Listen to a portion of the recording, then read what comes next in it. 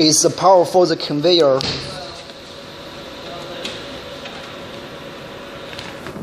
So now the core connection is well.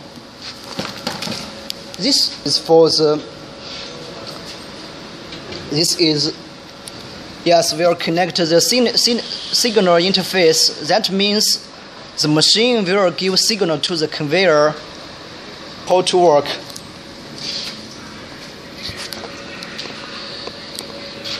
This is a tube pump for the air pump. You see, you can hear it's very strong. 接下来用这个。So now we will set this size. For example, you will mark the oven housing. So first step, we need to set this size first.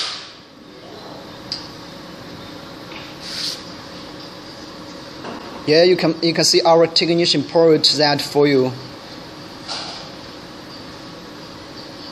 Yes. So we finally get the size. We will fix the screw.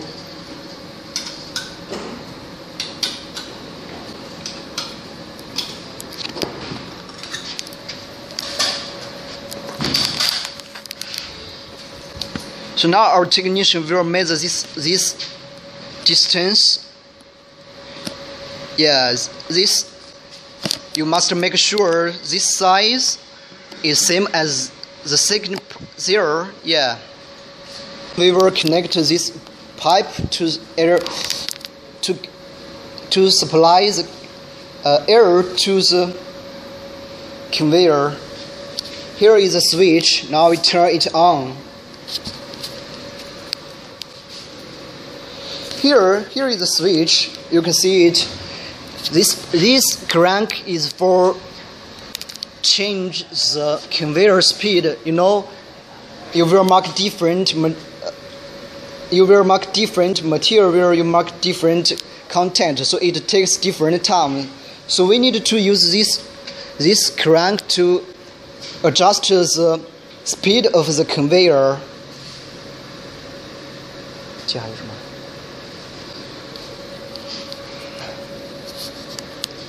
Yes, here is the first part about the connection of the laser machine and the conveyor. So I will show you again. You can see here.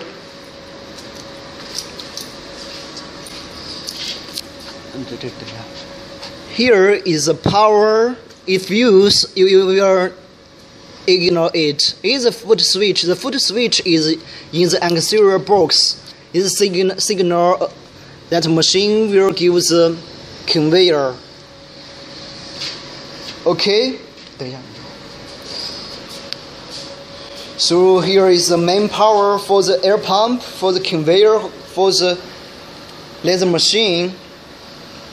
Then we will finish the first part of the connection of the machine and the conveyor. So the second part, I will show you how to use this laser machine. First step, we will turn on the laser machine. Here is a switch. This emergency button. We turn it. This is power for the laser source. This is for red light. Yeah. Next, you need to turn on the computer. Yeah, well done. Yeah, here we show you this switch to change the direction of the laser head. You know, for the big part or something not so suitable for the conveyor, you will use this. You can this switch to fix it. Make sure it will not move when the marking process. You know that the steer is very important for the marking process. Now our technician turn it in that direction because we will mainly show you how this conveyor works. Now I will introduce some buttons for the conveyor. The first one is same as the laser machine, is emergency stop. When you turn on it, you can see this red light it's already turned on. This is reset, which means you can see the yellow light is on. This is auto and manual. You can choose, which means you can use automation or use manually. This is for start. Let's do it again. Yeah, when you tap start, you can see the pump is. That means it's ready to get the material here. Okay. The second part, how you to use these buttons for the laser machine, for the conveyor. So we finished the second part. We will get here for the third part. We will show you the demo of marking process. The third part we will show you how to use this software and how this conveyor work. First, you will turn on the software. The first step, you need to set the draw time. What this draw time? You can see here is wait time. What's this for? This means once the material get here, how many times it will start marking. That's this wait time what for. Okay, now we will import the file. You can see this is your logo that you sent to me before for the test. We already tested this file, so you can see it's easy CD format. That draw IO output. What's this for? This is software, and that means the laser machine will give a signal to the conveyor. So you can see there is a lot options. We set zeros and the option. It's anywhere is fine. Okay, now we set it well. Is the windows of the software. So mostly we will import or load the files from this file. You can see this here. Yeah. From you can see here new open save and import vector file. This vector file is your test file. PLT format is the best option. This import bitmap file. This is new. This arrow is what the files we already load or import. And this part you can see you can change the speed, power, frequency, QPath. So mainly you just need to change the power, frequency, speed, and QPath. So you will manually change these four parameters. You will not change any others. Okay. Select the mark. Select, which means what will mark. You select it all. Now we'll show you how this works. First, you can see the operator will sit to this side and put the material or the made parts on this side. You can see the iPhone house is moving slowly to get here.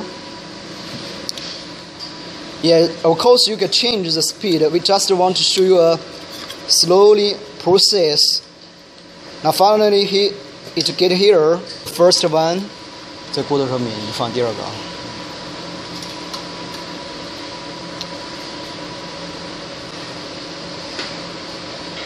This is the second one.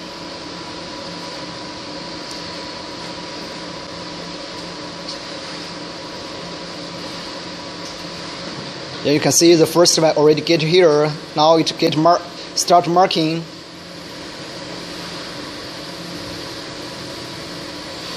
Yeah, at this moment you can see the second part is waiting here. So now it first one is finished marking. So it go. Now the second part will get marking. Yeah, you can see our technician already put the third one there.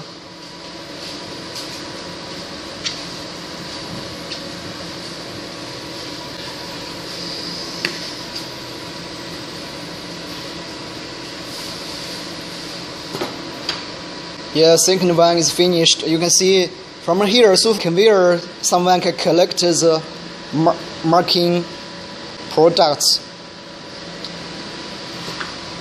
Okay, this is the third one.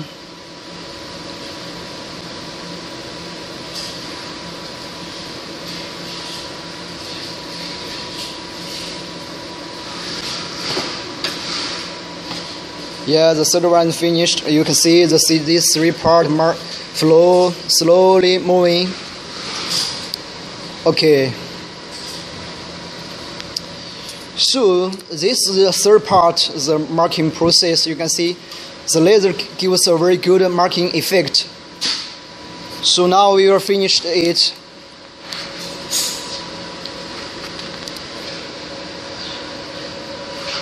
You can see when the marking this light is red.